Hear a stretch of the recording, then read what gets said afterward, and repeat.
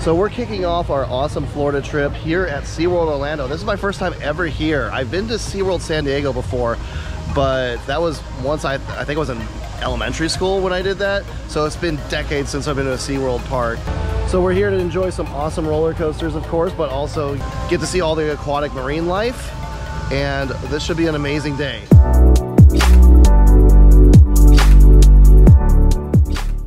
One of my good friends, Chris, will be joining us for part of today.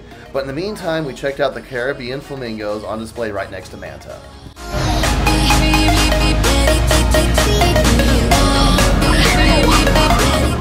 Alright, so we're doing Mako here, and this is actually my second ride. We're in the back row. I've got Chris over here. You probably can't really see him very well, but we're heading up the lift. This should be a pretty awesome ride.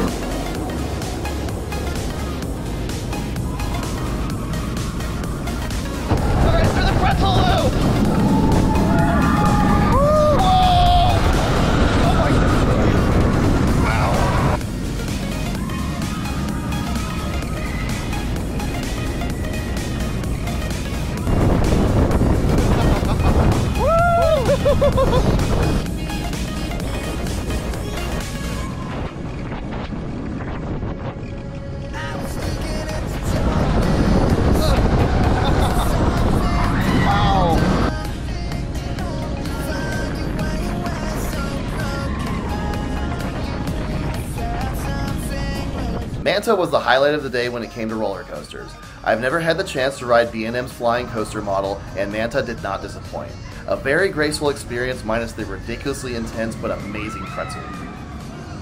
While Aaron rode Manta, me and Sam checked out the incredible aquarium located in Manta's ride building. One of the many animals we saw was this owl, who was with their animal caretaker meeting guests. I'm in love with you. One of our first exhibit stops was to see the walruses and beluga whales in the Arctic exhibit. These animals are so graceful, and I really hope to see them in the wild someday. Sam was too short to ride most rides, but he loved a trip on the Sesame Street train. One of Sam's favorite animals is sharks, and to have such an incredible close encounter was such an amazing experience.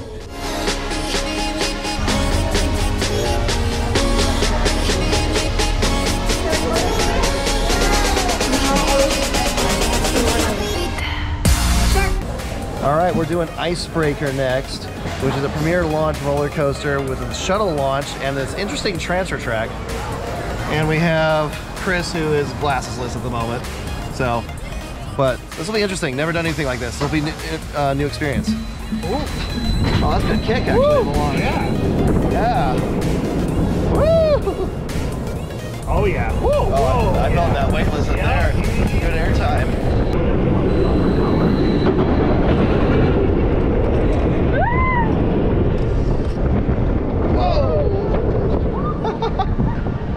Here's where it really gets good. Whoa! Woo! Whoa! Oh, that's awesome! Oh, that's so good! Woo! Whoa!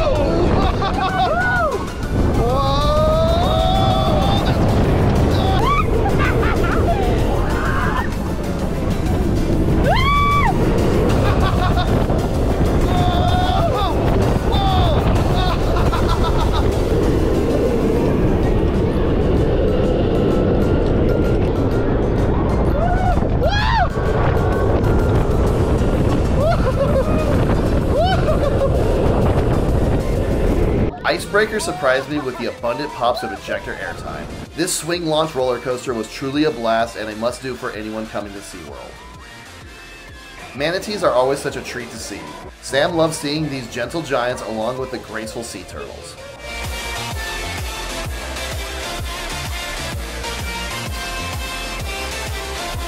Touching a stingray is always a must-do anytime you can experience an exhibit like this.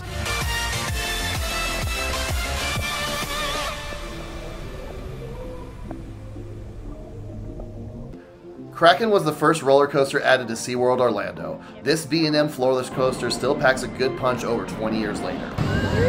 All right, we're doing Kraken, which is a nice B&M floorless roller coaster with 7 inversions. See how this goes.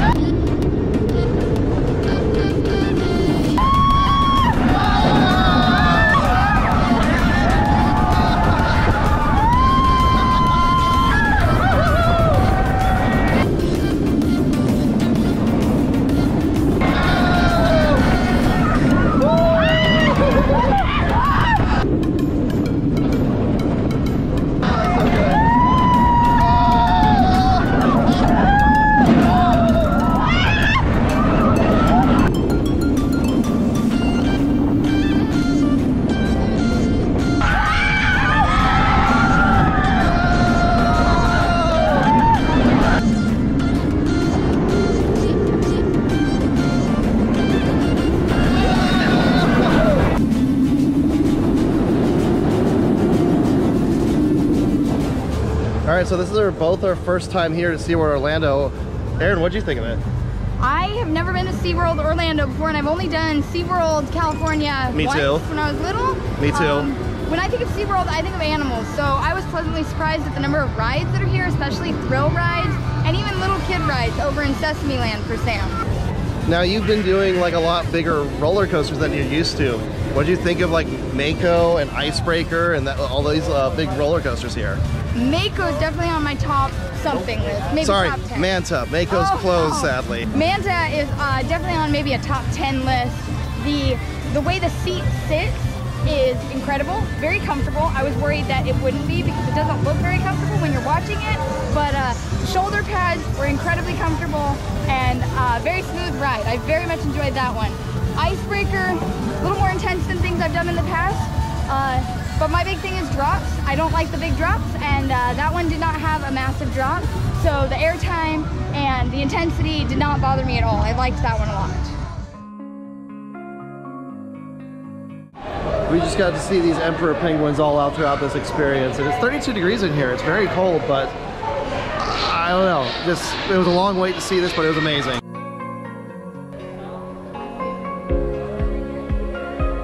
The penguins were in extremely playful mood, zipping around in the water everywhere you looked.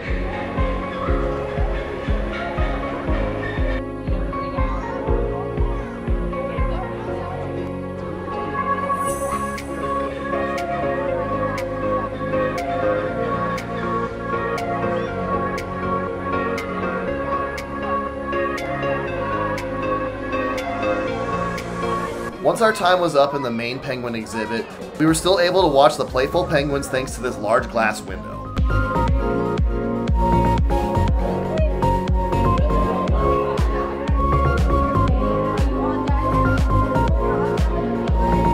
We sadly missed the opening of SeaWorld's newest roller coaster pipeline by about a month. This new age stand-up B&M coaster looks to be a lot of fun and something to look forward to on our next trip back here.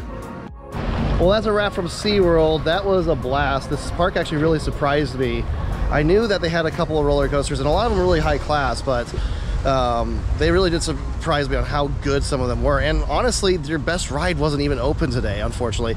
Mako is being repainted, but there was so much for Sam to do as a toddler where he got to see so many animals. The emperor penguins were extremely, extremely impressive to see. It was worth the 30-minute wait just to get into that area.